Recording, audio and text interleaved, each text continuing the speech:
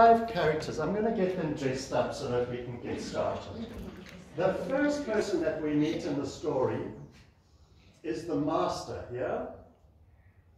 And the master is a rich man.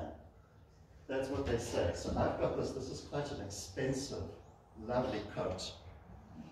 So I'm going to give it to you. Can I give it to you? Because you're the tallest person here. And it's quite a long coat. This actually, you know whose coat this used to be? This used to be Father Bam's cloak. And then he gave it to me as a present. Wasn't it lucky, hey? It's a really nice coat. So you are the master, the rich man. Okay, person with lots of money. Who's the second person that we meet? That's the manager. Hey, who would like to be a manager? You'll be the manager. There we go. This is actually my one. It's actually my wife's dressing gown. Shh, don't tell her because I didn't ask. I took my wife's dressing gown. I can't tell a lie. All right, then we have, who's the next people we have in the story? We have the 2 debtors, right? The 2 people who owe money.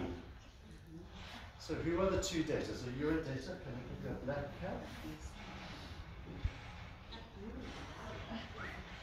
Pretty sharp, eh? And who else wants to be a debtor?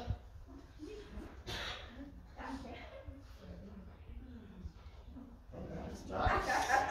Very nice. And then who's the last person in the story? Hmm? Yes, what? And who is she? She's my friend. She's But in the story, who's the one last person in the story who talks to us? The rabbi, Jesus. Oh. So Peggy gets to be Jesus, isn't that cool, Peggy? And you're going to wear a yarmulke. So there we go. And then to show that she's a rabbi. You see? Very good. Okay, so now we've got all the characters that we need, and I'm just going to try and think now how we should do it. I think maybe we should ask you to come stand here next to the lectern. And I think we should ask the debtors if you could go stand a little bit closer to my lectern. Just the debtors.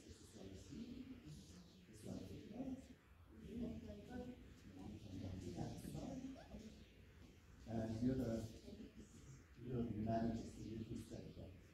So here we have the story. The manager discovers, no, the owner, the rich person, right, discovers that the manager has been mismanaging his money. So you're not very happy. You need to look cross. There we go. And this is the dishonest manager who we think has been maybe spending the manager's money without telling him. So you need to look naughty. There we go. Very good. Now in all of Luke's stories, whenever Luke talks about a rich man, like this one over here, he means that's not a good person. That's how Luke thinks of rich people. He thinks of rich people as generally not good people. They steal, they take advantage of other people, they always want stuff for themselves. That's why he's wearing this beautiful cloak. It's a bit hot, hey? But it's a beautiful cloak, very expensive. It's made from the fanciest wool that you can get, like cashmere or something like that.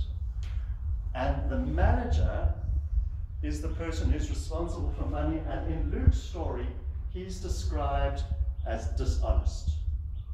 That's how Jesus speaks about him. He says he's the dishonest manager, and he's the one who mismanages the master's money. So these are both not very nice people. Can you hear that? This is a story about 2 people that Jesus wants us to know are not nice people. The rich person is the person who hoards money for himself and takes advantage of poor people. And the manager is the one who's stealing and mismanaging and taking advantage of the whole situation to also make some money for himself. So one day, the owner realizes, the rich man, that this person has been dishonest. And so he comes and confronts him and tells him he's being naughty. Can you confront him for us? Why do you do that? Very good. Sure. I'd be a bit scared, wouldn't you? Yeah. So you need to look a bit scared.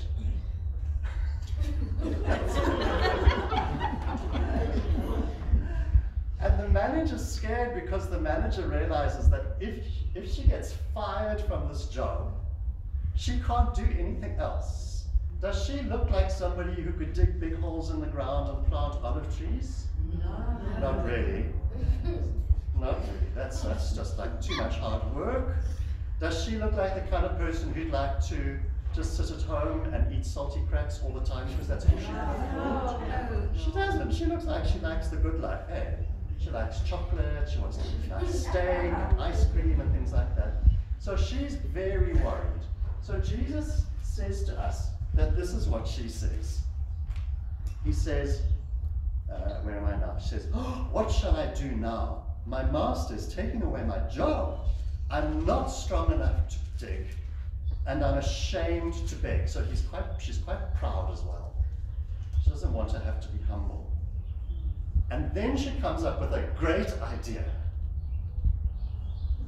Can you see the light bulb over her head? It just switched on.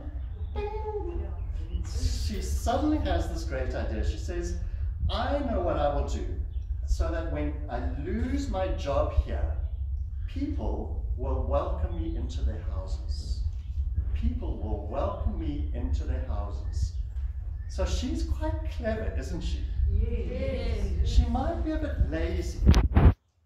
She might not be very strong. She might be a bit proud, but she's also very clever.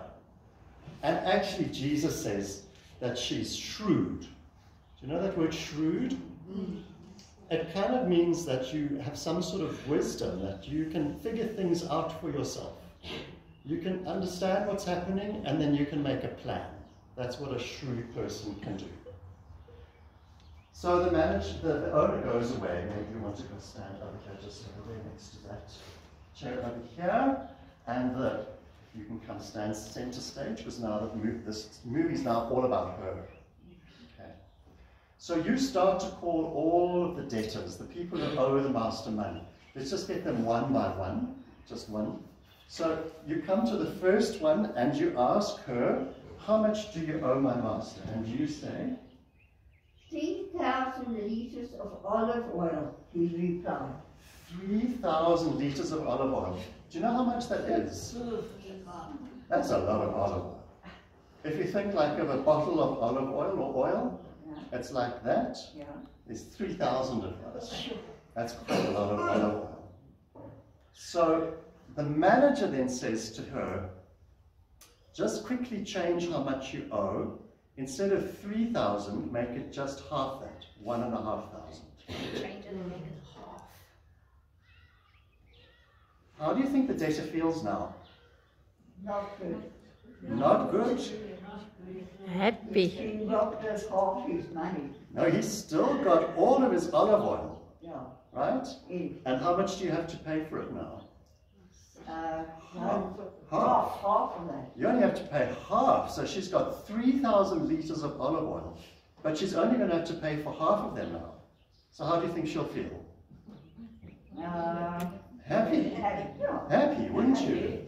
Can you imagine, instead of having to pay 3,000 rand for all the oil, now she only has to pay 1,500 rand for all that oil. So she's very, very happy. You need to look very happy. She's so happy because all of a sudden her debt has gone from here to here.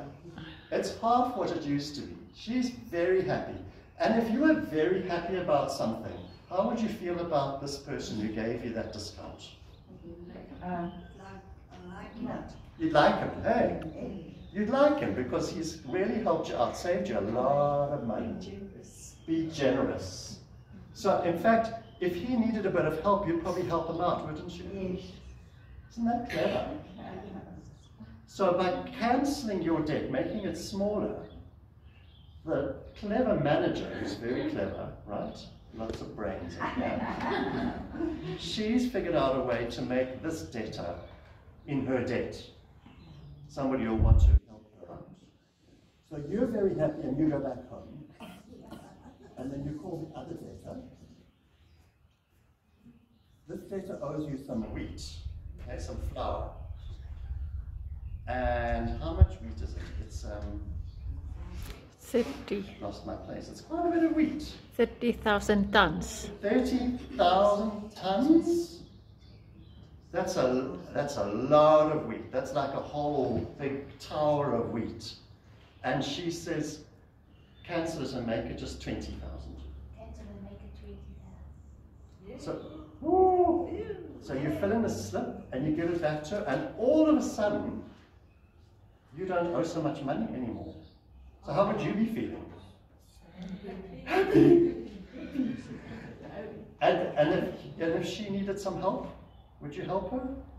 You would help her. Why? Because you were so grateful, wouldn't you? So you also go back home happy. Happy. Go back home again.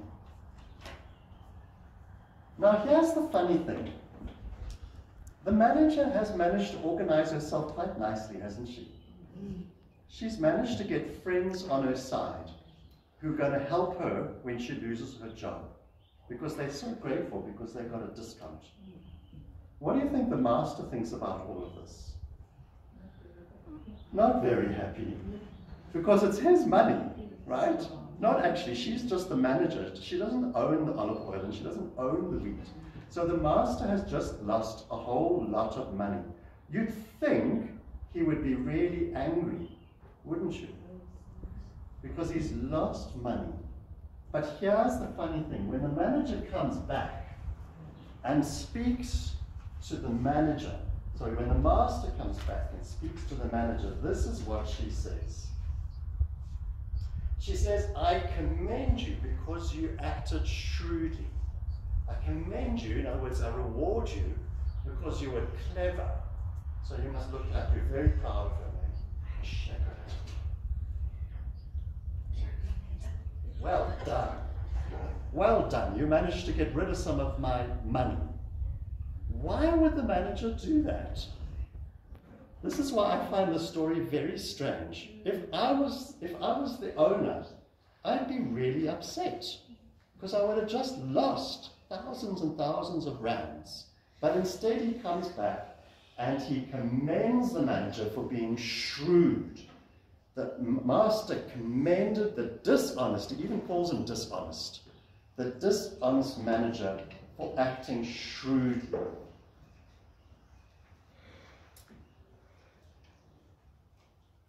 Where's Jesus?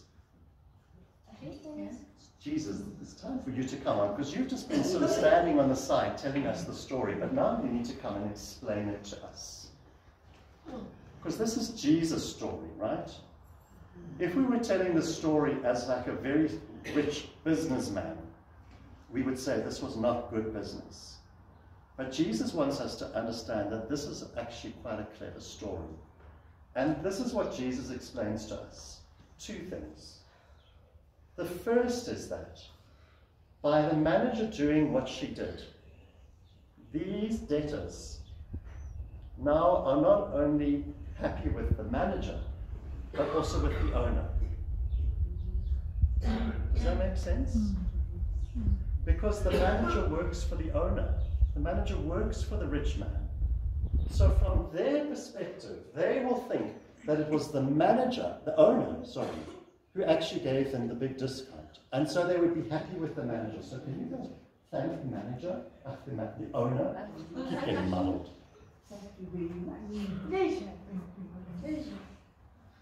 And when the owner has built up these nice relationships where these debtors are happy with him, there'll be good business afterwards, won't there? They'll come back and they'll do more business with the owner. So actually, even though he's lost a bit of money now, he'll probably make some more money in future. So it's shrewd. It's clever. You've lost a little bit of money right now, but you're going to make some more money in the future. And so the manager, even the owner, even though he's lost some money now, he lost 1,000 liters of olive oil and 10,000 tons of wheat. But he'll make all of that money back, plus more, because people will want to work with him. What happens to the manager? Probably loses his job. Yeah, he's probably going to get fired. You can say you're fired. You're fired.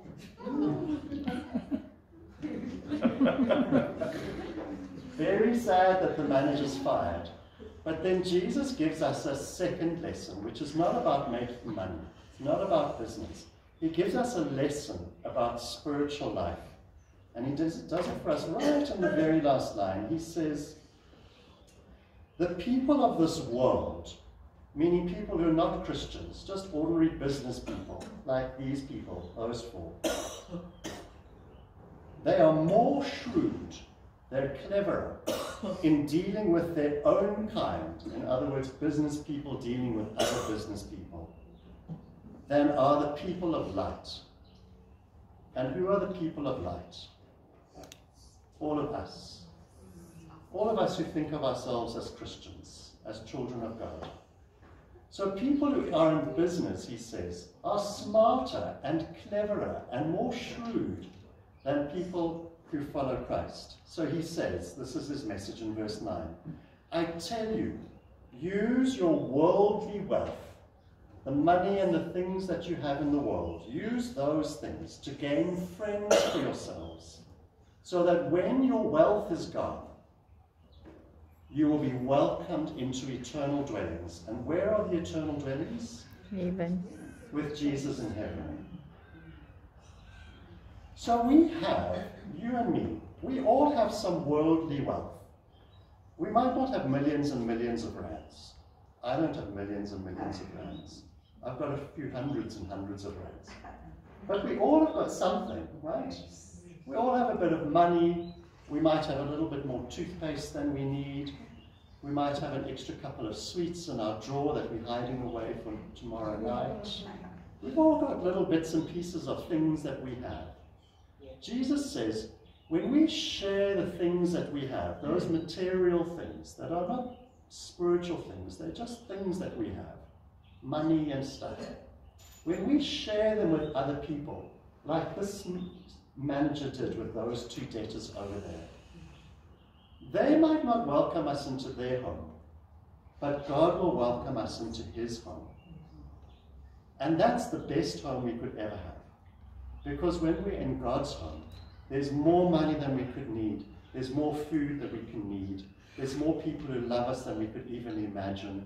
There's more happiness. There's less pain. We feel more able. We can run more easily. We can jump and dance more easily. All the things that we might long to do, we can do in that eternal dwelling.